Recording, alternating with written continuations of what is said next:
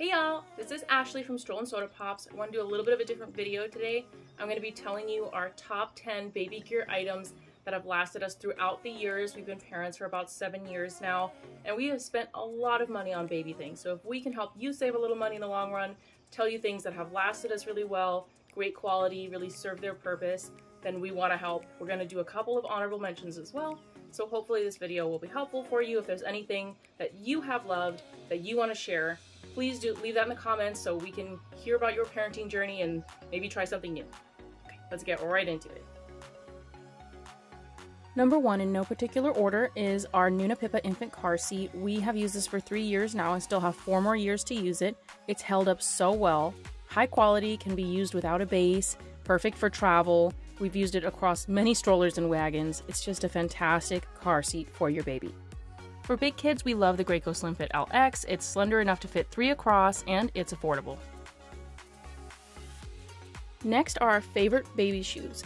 These are thin profile, so your baby can feel the floor as they're walking. They're also rubber on the bottom, so they're non-slip.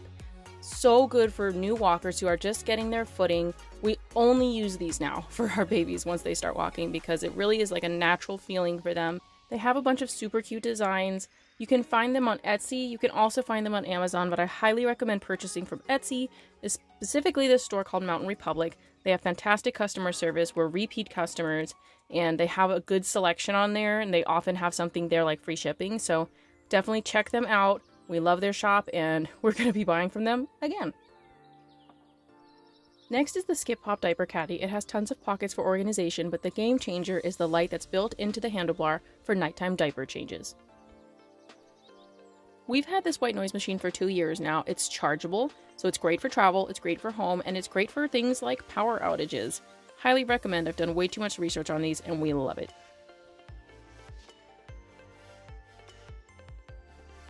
If your kids are crazy like mine, then you might need a crib tent, because my kids will get out of their crib, they jump around, cause havoc in their room, so this thing provides safety and provides a good night's sleep for me and my husband. It has a pocket right there for your camera if you use one, and it has this really great generous opening. There are other styles that have bigger openings, but cannot recommend this highly enough.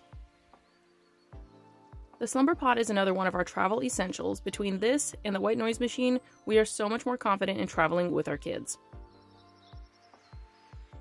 Next is our Tula baby carrier. We also have the toddler size, and I baby wear a lot when babies are little. It's so easy to have them close by. You can even nurse in there, so it's very convenient, very comfortable. They can ride in a couple of different ways and just be close to you, especially if it's cold. We also have a Lily baby, which is great too.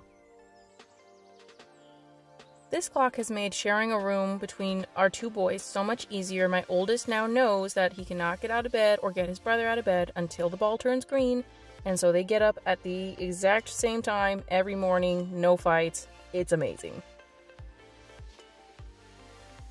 We bought our first Pronto Stroller in 2018 when we lived in Korea, and we have now every model that they sell. We have every accessory that they sell. It's just amazing. I mean, it has such a high weight limit. It's so compact, great for travel, great for shopping, great for nursing in public. I put the blackout shade on. It's so discreet. Cannot recommend these enough. We're going to keep them until our kids are in college. A tiny flashlight might seem like a strange thing to include given the topic of this video. However, my husband uses this for everything. It's so small. He keeps it in his pocket all the time, so he can use it for bedtime. If we need like a middle of the night diaper change, he puts it on a dim setting. He uses it to distract my baby when I need to clip her toenails or her fingernails and she doesn't want to sit still. I mean, in the night if we need to check on the kids. It's fun, like right before bedtime, he'll do like a light show, he'll put it on strobe, and they have like a disco dance party.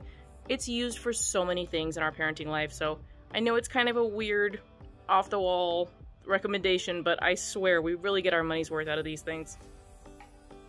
For our first honorable mention, we have this cute little penguin baby teether. If your little one has a bad latch like mine and can't hold a pacifier, this thing will do the trick. She loved it, and it is super cute.